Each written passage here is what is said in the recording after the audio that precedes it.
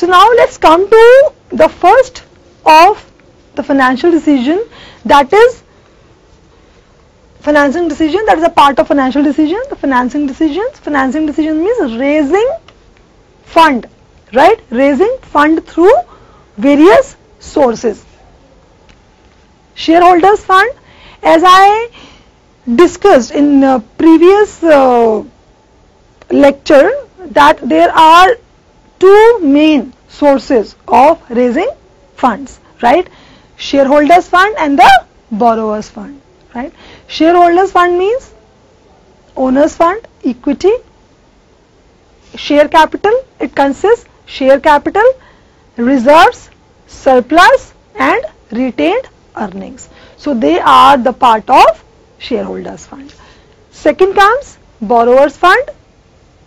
It consists of issues of debentures or debentures, issue of bonds or bonds, long-term loans, which it's a kind of a borrowing, which amount we are borrowing from any bank or any other financial institutions, and the public deposits. So a company can raise fund, right, or can make money available to the company through these two main sources. Either they can issue shares, they can issue debentures, they can take loan, they can borrow money from banks, right? They have certain reserves with them, they have surplus with them, they have retained earnings with them. So these are the different sources from which a company actually arranges money, right, which is to be further used for business activities. So the financing decision is basically finding out the ratio in which the amount will be raised from all these available sources. What would be the amount which is going to be raised through all these different sources? So we have to find out a proportion, a ratio between these two major types of sources of raising finance or raising fund, right? And that proportion, that ratio actually depends on the cost. We are starting with the topic factors affecting financing decisions and capital structure. So there are various factors which affect the financing decision, or you can say the capital structure of a company. The first factor is cost. Fine. Generally, what is considered that a good financing decision is a decision which where the cost of raising finance is minimum. Fine. So a financing decision which provides the cost of raising finance, a minimum cost of raising finance, that particular decision is considered to be better or good. Fine. So the cost is a very, very important factor while making a financing decision. Cost of debt, right? Cost of debt which is given to the lenders, that is the interest, right? Whenever we raise fund through debt fund, or you can say the borrowed fund, right, we pay interest to the lenders, fine, and the cost of equity, that is dividend, right, which we generally pay to the shareholders, fine. So cost of debt which we pay to the lenders is the interest, and cost of equity is the dividend which we pay to the shareholders. So there is a cost involved in raising funds through various sources. If the rate of interest which we pay to the lenders, right, if that rate is low, fine, so we have a possibility of raising more debt funds, fine, because rate is low and we can raise more fund through the debt, or through the borrowed fund we can raise more borrowed funds, fine. Then debt fund, they are considered cheaper. Why they are considered cheaper? They are considered cheaper because they are tax deductible, right? They are tax deductible. So if we are raising fund through borrowed fund, or if we are raising debt fund, that depends on two major factors, that is the rate of interest and the tax deduction. Fine. So we raise fund through borrowed fund because of lower rate of interest, and it is a tax deductible source, right? Now, if a company, cannot raise debt fund, or a company cannot raise finance through borrowed fund because of a reason that it cannot be, we cannot raise fund through debt or the borrowed fund because of this reason, that if we increase the debt portion, in a capital structure. What is capital structure actually? That I have told you. Capital structure is the proportion or the ratio in which we raise fund through borrowed or the equity fund. So that is the proportion, that is the ratio in which we raise fund through both the sources, right? So if we raise fund, if increases the debt portion, then that eventually increases the financial risk. Financial risk is what? Financial risk is the commitment of paying back the principal amount and the interest, right? So if debt portion increases, the financial risk increases. If financial risk increases, then the liability on the company to earn more profit, fine, that also increases, fine, because if we have to pay, interest or the principal amount to the lenders, then we have to have money in our hand, right? There should be cash inflow, fine. So the need of increasing more profit increases, right? So that's why a company cannot raise fund through borrowed fund or the debt fund beyond a certain limit, because ultimately what will happen, that will increase the risk, financial or the risk portion of the company, right? Second point is the risk. Second is the risk, how risk affects financing decision. Debt, as I told you, that we can raise fund through two different sources, that is borrowed fund and the shareholders fund or the equity fund, right? So generally debt fund, they are considered as cheaper. Why cheaper? Because of they are the tax deductible, right? And they are more risky. Why they are more risky? They are more risky because of this factor, that we have to pay the principal amount and the interest amount to the lenders, right? There is a level of commitment, a high level of commitment of paying back the principal amount and the interest, fine. So that's why debt fund, they are considered as cheaper, but at the same time they are considered as risky, fine. So if more debt fund is used, the financial risk increases, fine. If a company is raising fund through debt fund or through the shareholders fund or the equity fund, then we have, one more factor is considered. That a company is a business is run generally there is a business environment in which a company or a business run, right? So they have to see that what is the level of risk in the business environment, because a business environment is risky. Why it is risky?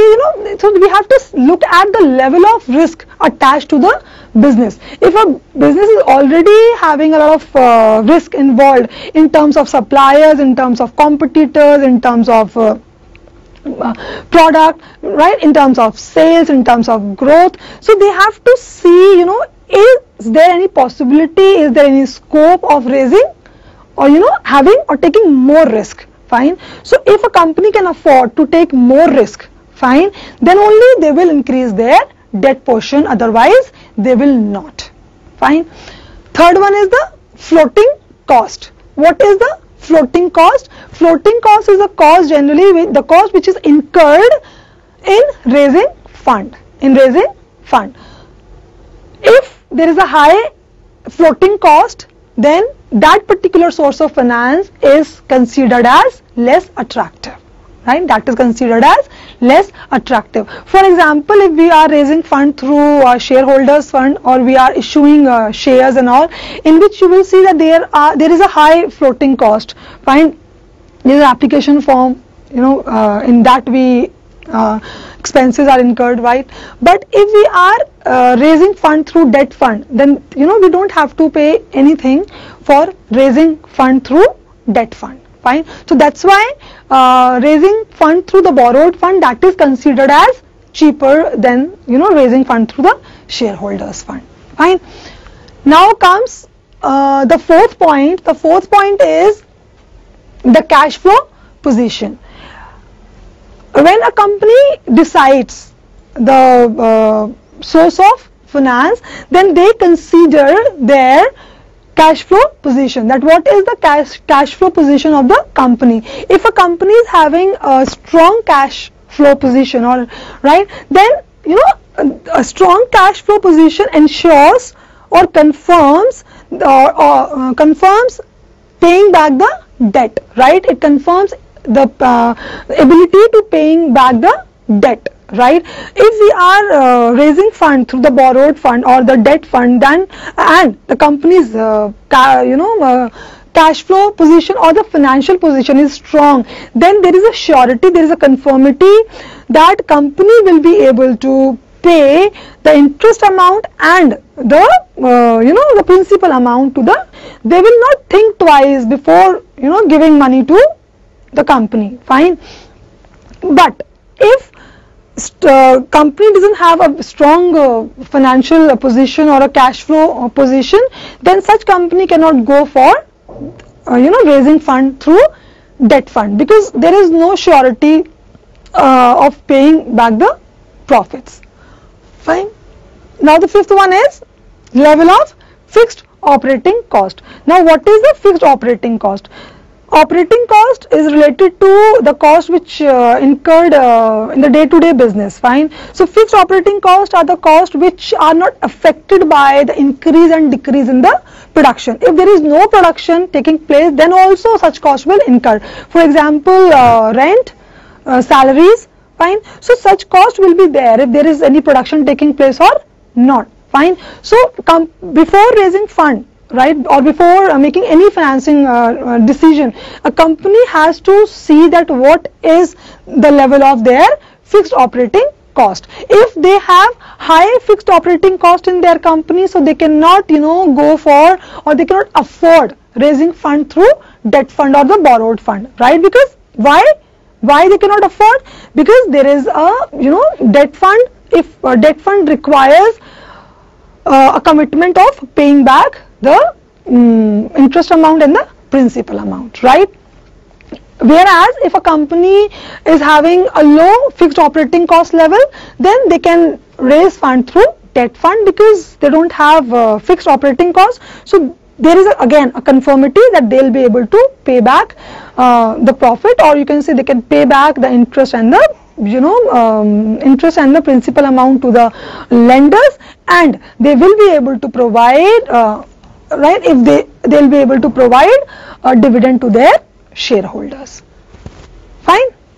Let's come to the next topic, next factor, that is tax rate. So how tax rate is going to affect the financing decision or capital structure? As I told you, that cost of debt is interest and interest is tax deductible. So the tax rate basically decides that which particular source of finance we have to choose, or which source of finance has to be chosen, right? If there are prevailing higher tax rate, then a company will definitely go for the debt fund or raising fund through debt fund. Why? Because debt is considered as cheaper, right? It is explained through an example, with the help of an example. For example, we have a company has borrowed 10 lakh rupees, fine, and they have to pay 10% interest on that, fine, and the tax rate which is prevailing in the market is 30%, fine.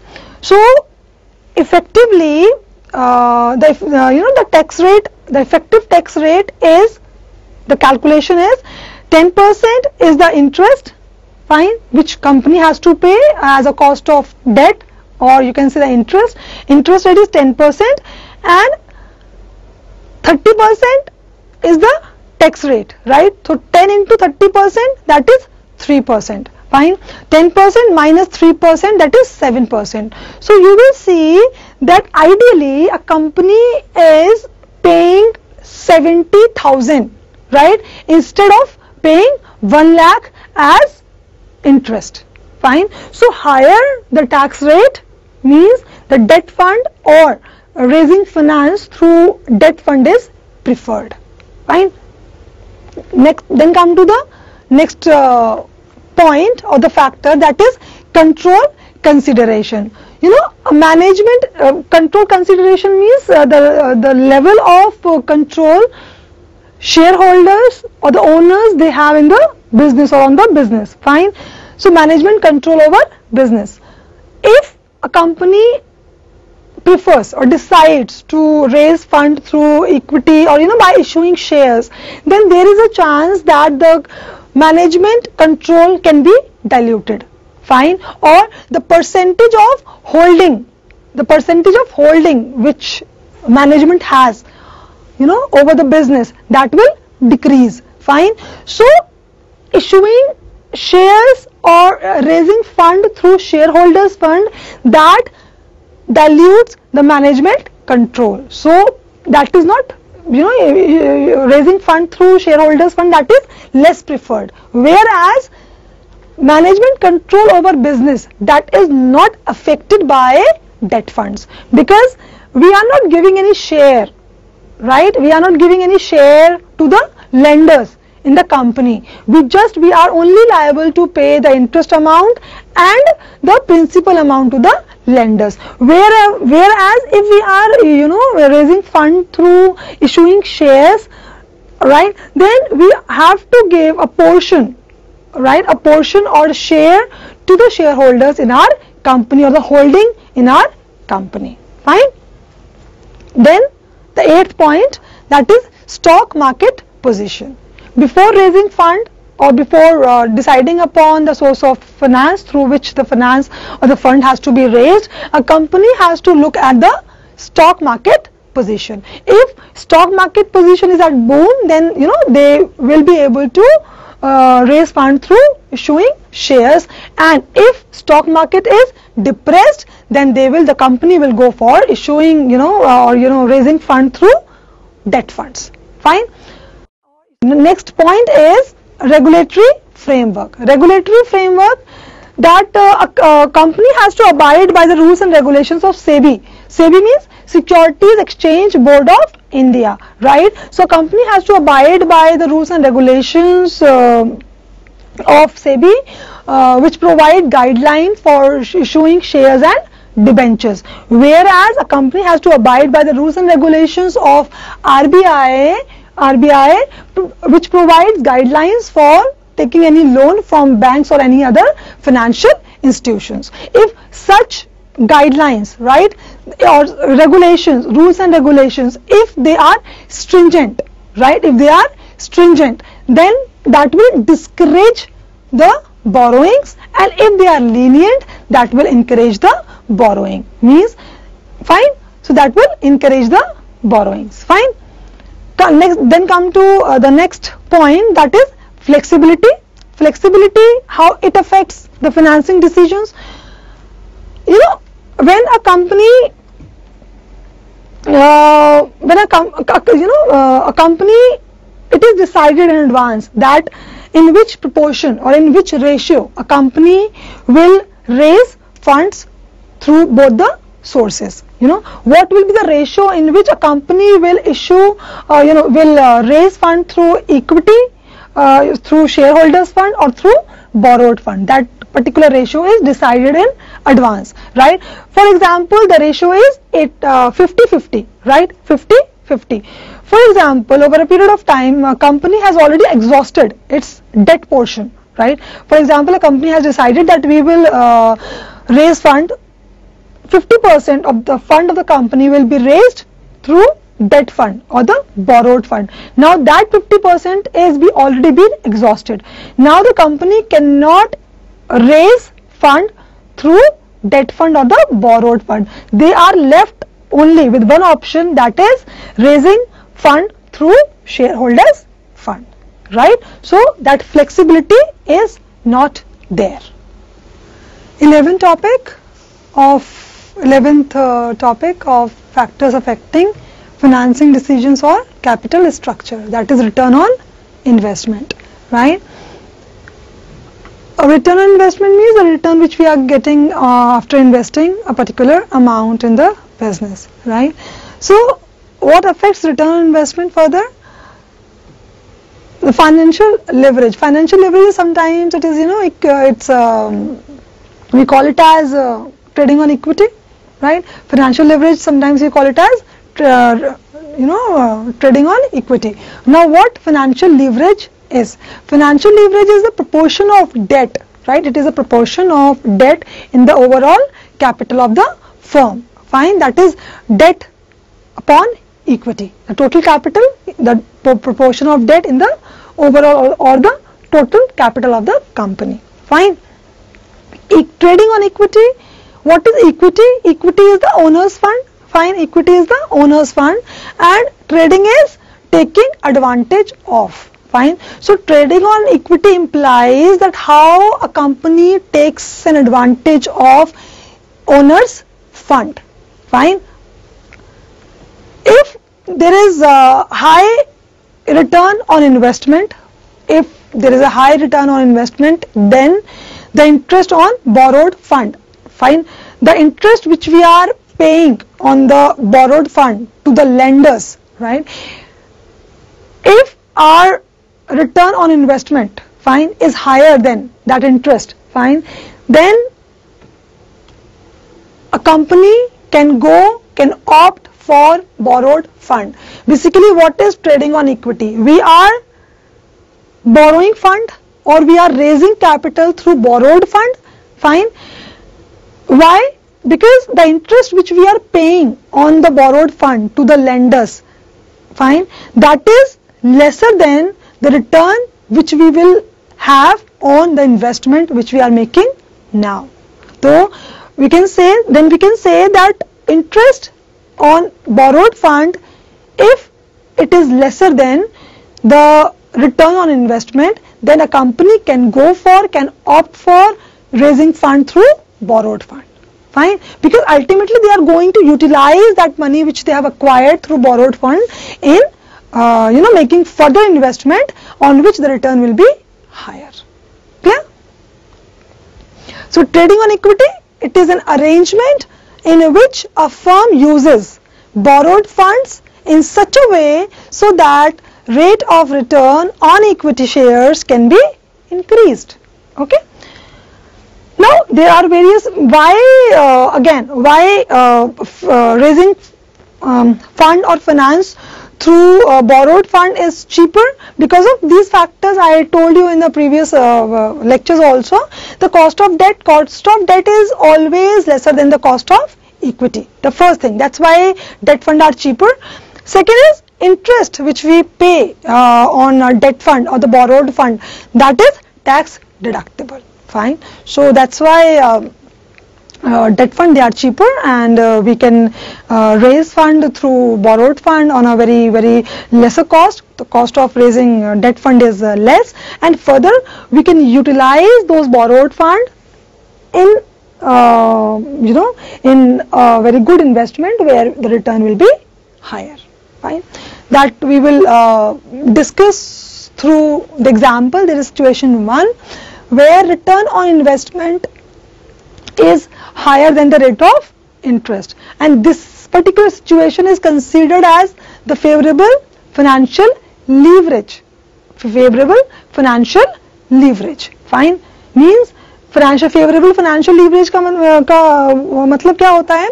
That our the proportion of debt which we have in the overall capital is that the proportion of debt in the overall capital, that is the financial leverage, and this is an example where we are showing how favorable financial leverage we have. There are two situations given in this example. A Limited and B Limited, two companies are given where return investment is higher than the rate of interest. Fine. It means the interest which we are paying on the borrowed fund is lesser than the return which we are earning on the investment we have made. Fine. So this particular situation is considered as favorable for any company. Okay. Equity share capital of A Limited is 10 lakh rupees, whereas borrowed fund capital is 20 lakh rupees at the rate of 15% interest. Okay, 15% interest. Total capital with the company is 30 lakh rupees with A Limited, and with the B Limited it is 10 lakh rupees because they didn't borrow, they don't have any debt proportion, right? Next, total is 30 lakh, 10 lakh, profit at 30% of return on investment. Now the profit which we have earned on this investment is 9 lakh rupees, that is 30%, right? The 30% on this 30 lakh rupees, that is 9 lakh rupees, that is before tax and interest. The profit before tax and interest, that is 9 lakh rupees. Now what we will do? We will deduct interest on borrowed fund. What is the interest on borrowed fund? That is 15%. We will deduct, we will subtract, we will less 3 lakh rupees out of 9 lakh rupees, that is 6 lakh rupees. Here we will not deduct, subtract any amount because we don't have any debt portion. Fine. So 3 lakh will remain 3 lakh, and 9 lakh after deducting 3 lakh will become 6 lakh, right? Then next step is less tax at 40%. Less tax at 40%. Now the tax is 40%, that is 2,40,000 rupees. After deducting this amount from 6 lakh, it will become 3,60,000 rupees, and it will become 1,80,000 rupees. Fine. Finally, what we are going to do? We are going to calculate the new rate of return on investment. The formula of rate of return on investment is equal to for profit after tax upon equity share capital, means the total profit we have earned upon the total capital we have, multiplied by 100. Fine. So that will come as 36% and it will come as 18%. Fine. So the higher rate of return on investment is higher in company A Limited. Fine. So that is considered as